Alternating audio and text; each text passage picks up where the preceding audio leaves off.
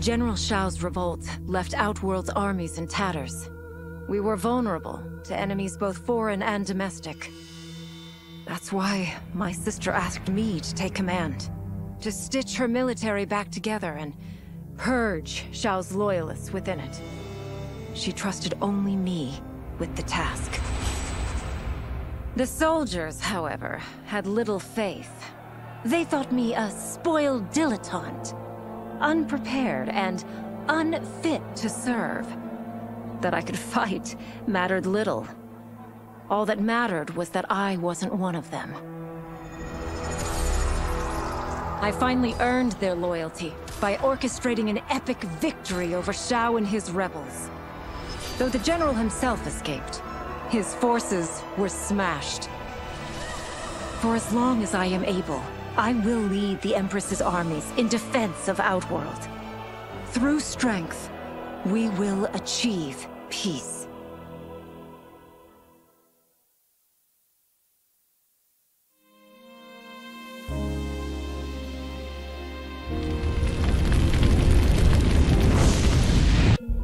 Though worried about how the public might react, I met with Baraka to discuss his Tarkatans. Speaking from his heart, he moved me. I agreed to visit his colony and see how his people lived. The conditions were atrocious. This was one of my mother's few mistakes. Like all Outworlders, she treated Tarkatans with scorn. What they deserved from us was compassion. And the only way to get it for them was to reveal my affliction. To show all my subjects that even an Empress could get Tarkat. The scandal my revelation caused was intense. But with the help of Kitana and Tanya, I emerged from it a stronger Empress than ever. My honesty, empathy, and resolve won over my remaining doubters. There is no longer any question that I am fit to lead the Empire.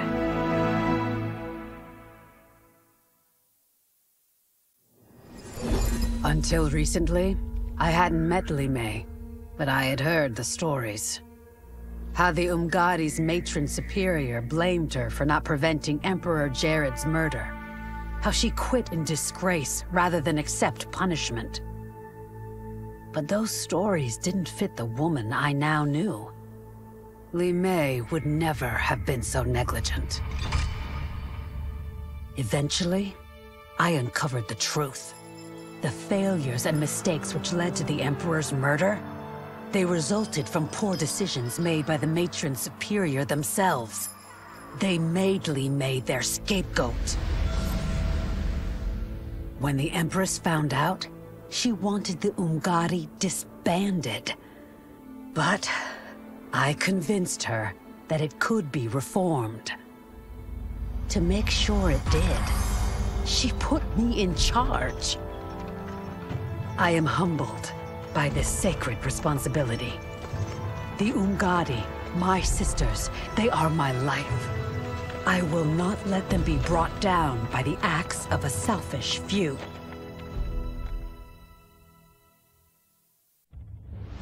To elude capture by Empress Melina, I joined Havoc's crusade in Saido. There, I summoned more magic than I thought possible, and drowned out the old regime. Havoc's longed-for anarchy had been achieved. He was more than satisfied. But I was left empty and broken. Had I been satisfied as Outworld's High Mage, not let myself be tempted by Shang Tsung, a great city would not now lay in ruins. I've caused devastation, ended thousands of lives, all because of my blind ambition. I've betrayed my oath, my sovereign, and my realm. These high crimes merit punishment, and I'll accept whatever the Empress gives me. My only ambition now is to one day be forgiven.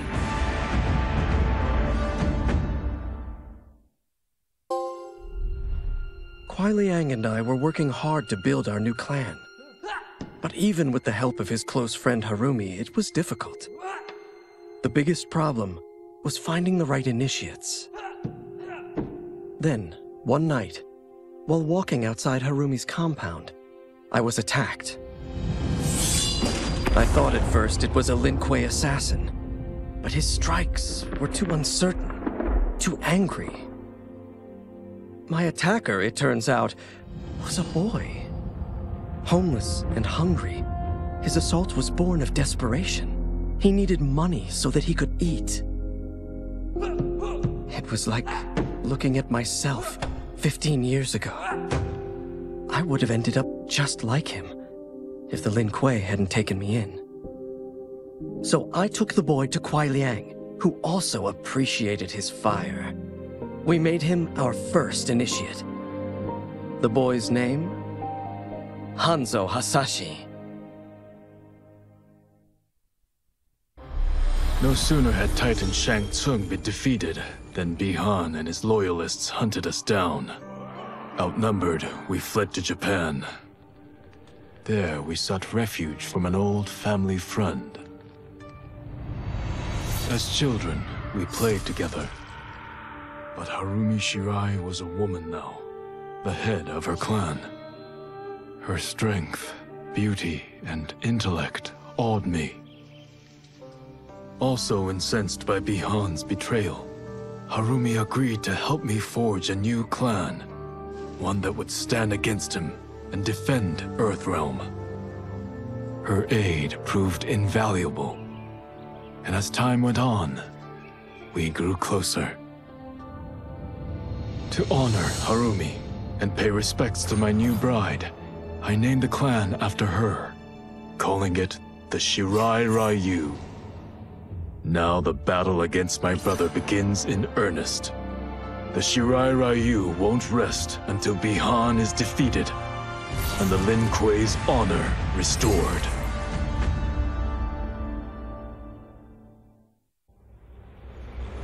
I had broken the Lin Kuei free of Liu Kang's enslavement.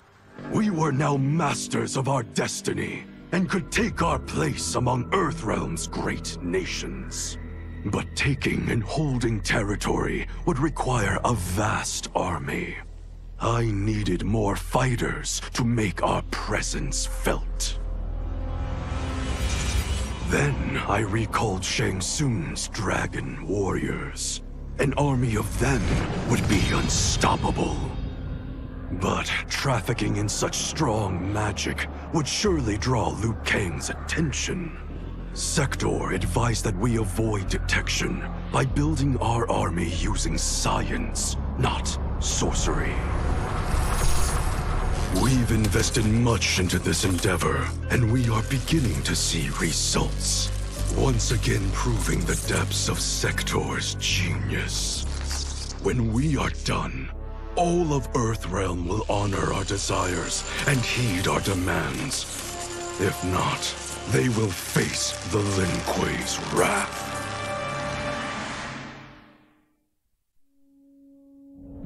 After fleeing Outworld, I hadn't expected to return.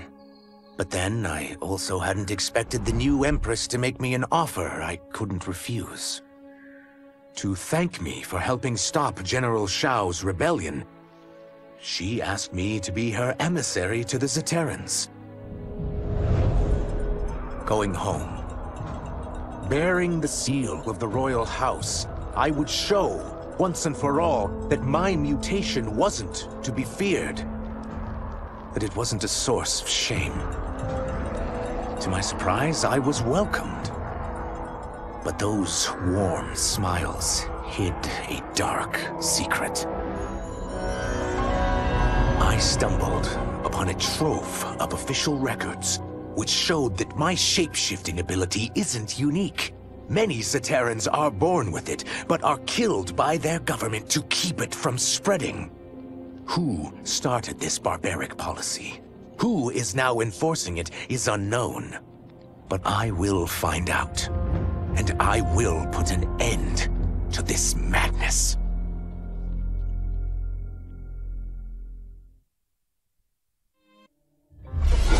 As her reign began, Empress Melina faced many challenges. To meet them, she turned to the people she trusted. Her sister to lead her army, and me to lead her Imperial police. Though I missed Empress Sindel dearly, I was glad my ties with her family had been mended. But while it was an honor to be made responsible for Outworld's internal security, I soon realized accepting the appointment was a mistake. I'm not cut out to be a bureaucrat, nor am I patient enough to navigate the Imperial Court's politics. I was at my best patrolling Sundo's streets, when I could feel the city's pulse and serve and protect its citizens directly. That's why I resigned my post and resumed my role as Sundo's first constable. I end each day knowing I've made a difference.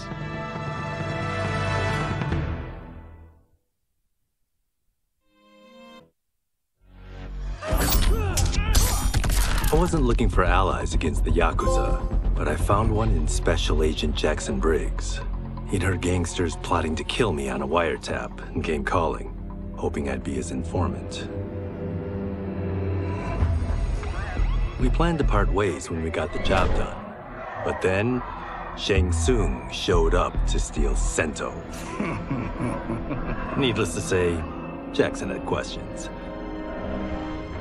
It blew his mind to hear that the stories in Johnny's movies were real. Once the shock wore off, Jackson quickly sized up the threats Earthrealm faced. To deal with them, he got his bosses at the FBI to form the Outworld Investigation Agency. When he asked me to sign on, I hesitated. After all, me? A government agent? But it's an important job. And more importantly to me, an honest living.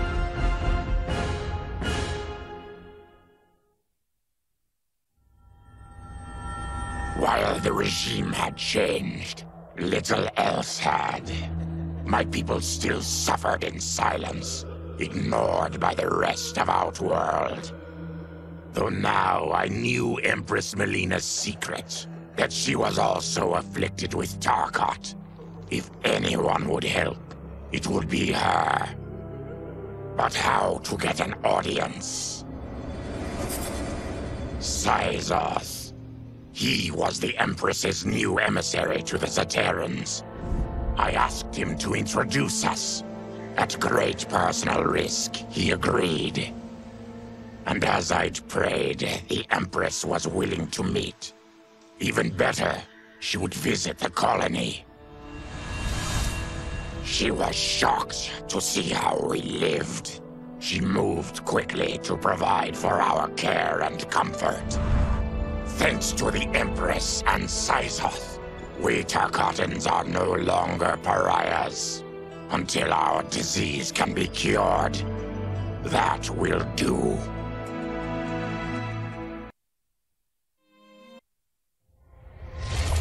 Though the barriers between timelines had been rebuilt, there was no question that they could again be broken.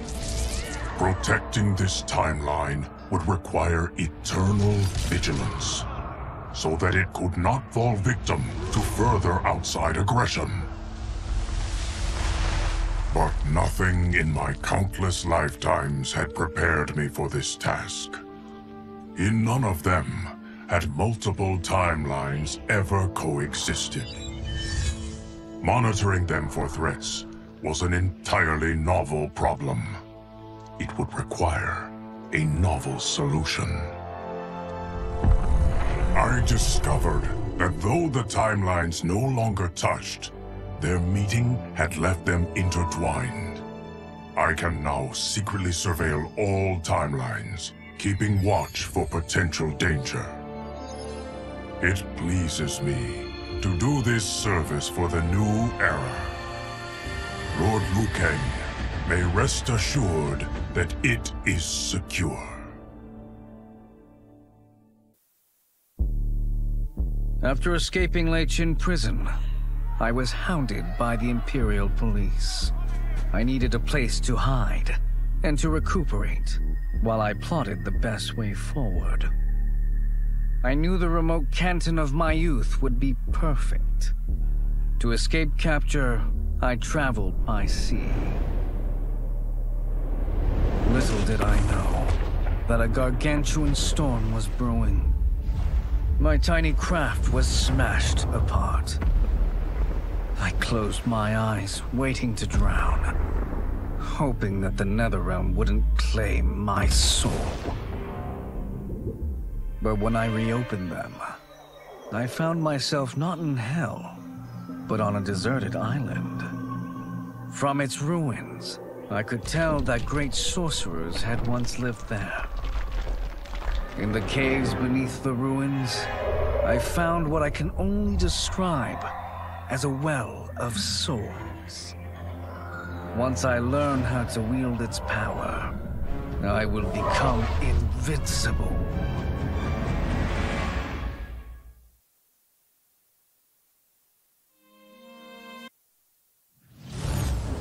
The battle had been lost, but the war isn't over. I won't stop fighting until I take Outworld's throne. That they thought Lei Chin prison would hold me is laughable. Once free, I began planning my next campaign. I would need an unstoppable army to overthrow Melina. Unfortunately, most of my former soldiers lacked the courage to rally to my standard. Rebuilding my army would require finding new recruits. And that task is proving easier than expected. Outworld's golden age has left more than a few behind. Without hope, without power, they eagerly heed my call to tear down Melina's government.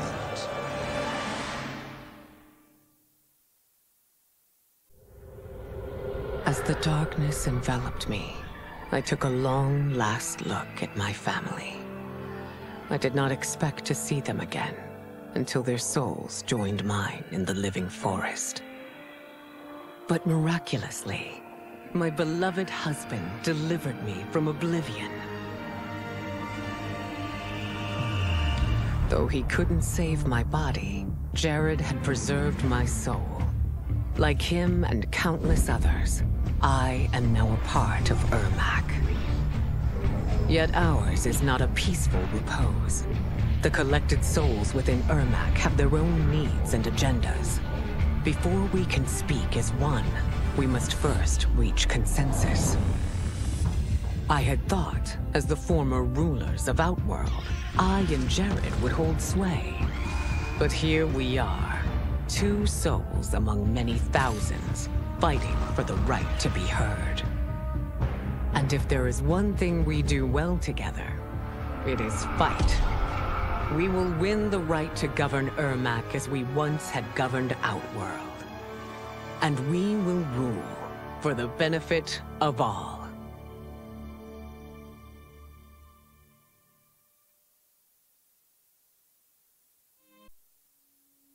With General Shao freed from prison, we began raising a new army against the royal family. Though many were eager recruits, few were good at soldiering. It was so bad, the general was forced to change tactics. He decided that we needed a doomsday weapon. That weapon isn't a thing, though. It is a monster. Onaga, the Dragon King. The general told me the old legends were true, that his ancient ancestor defeated Onaga, trapping him deep inside Mount Sagan. The Dragon King is still there today, his pent-up fury waiting to be unleashed. Because Onaga is so dangerous, the general wouldn't risk trying to tame him before. But now, he feels we have no choice. Though I likely won't survive, I accept this mission gladly. I can think of no greater honor than to give my life in the General's service.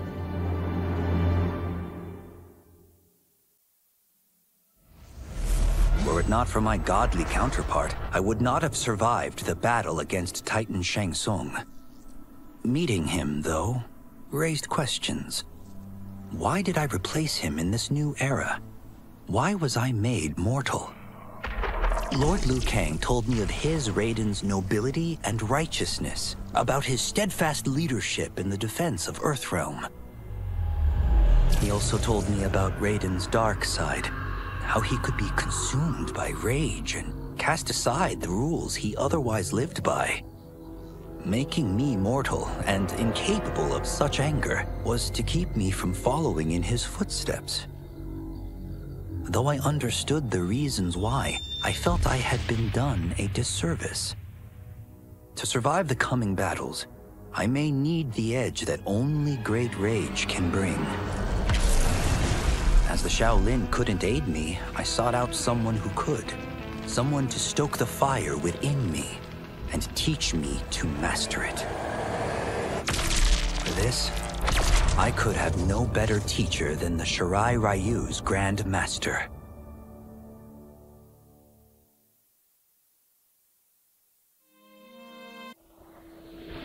My loyal partner had warned me.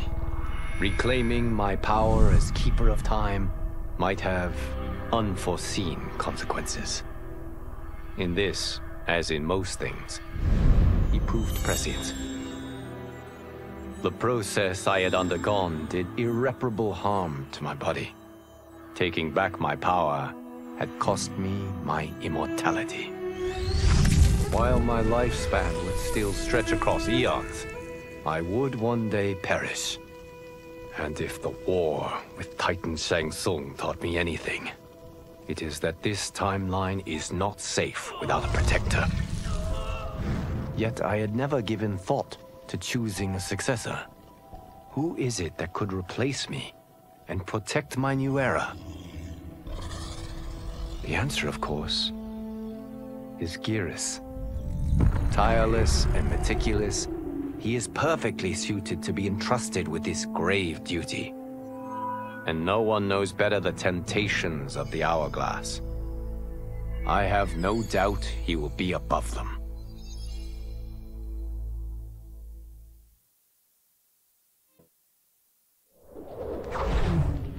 Since this whole thing kicked off, I'd wondered why Liu Kang chose me to be a champion.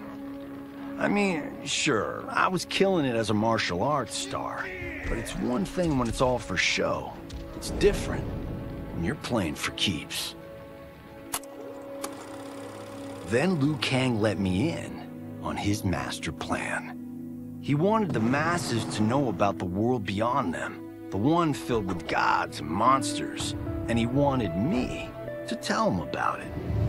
But I knew revealing the truth all at once would be too shocking of a plot twist for most. That's why I pitched doing a bunch of stories, to slowly get people used to it. And if there's one thing I can do, besides kick ass in combat, it's build a cinematic universe.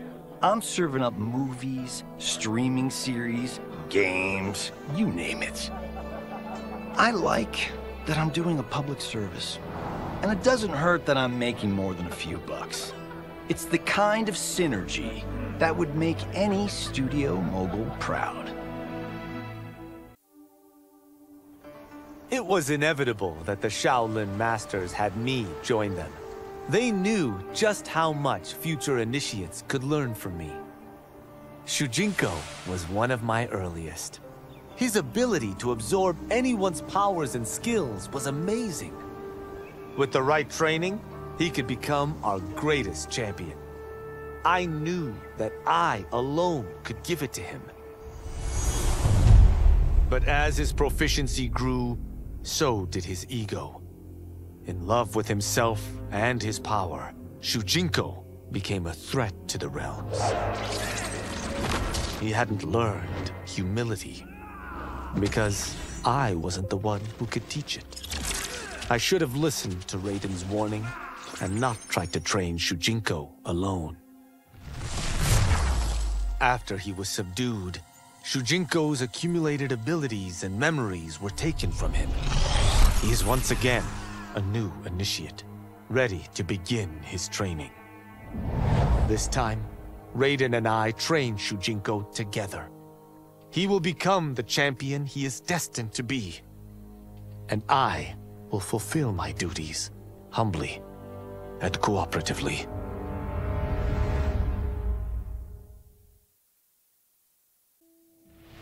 I couldn't believe that Liu Kang welcomed me in Earthrealm, or that he thought me worthy to study with his Shaolin masters. After a lifetime of wishing for one, I finally had a home. But my joy was tempered as I thought about Serena. My shadow sister was still under Quan Chi's yoke, and she deserved a life free of him as much, if not more, than I. Quan Chi and my other sisters proved tenacious, but they were no match for my blade. I snatched Serena from them. Then Liu Kang helped me break Quan Chi's spell. Her mind free of his influence for the first time in years, Serena chose to join me in Earthrealm. My sister and I once again fight side by side, only now we do so for Earthrealm. Together, we have formed the Order of Light. Quan Chi's plot collapsed. Along with it, my plan to secure new beings to feed my starving people. Because I'd advocated for partnering with him, I was held responsible. If I didn't seize for Viternus' new feeding grounds, the Coven would banish me. But then, I had a revelation. I didn't need to conquer realms to feed my people. I simply needed to capture enough beings to breed them. Once they multiply, Viternus will have a limitless, renewable source of food. And I only need a few thousand to start. A number so small compared to the billions in the realms that no one will notice as people go missing.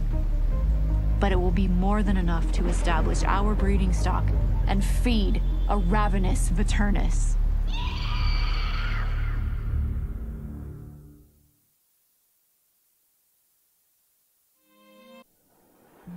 Quan Chi's defeat had cost me everything. For months I had furthered his plot, and now I had to start over. Saido's people were still in chains. That's when Rene approached me. On the run from Empress Melina, he was desperate for help.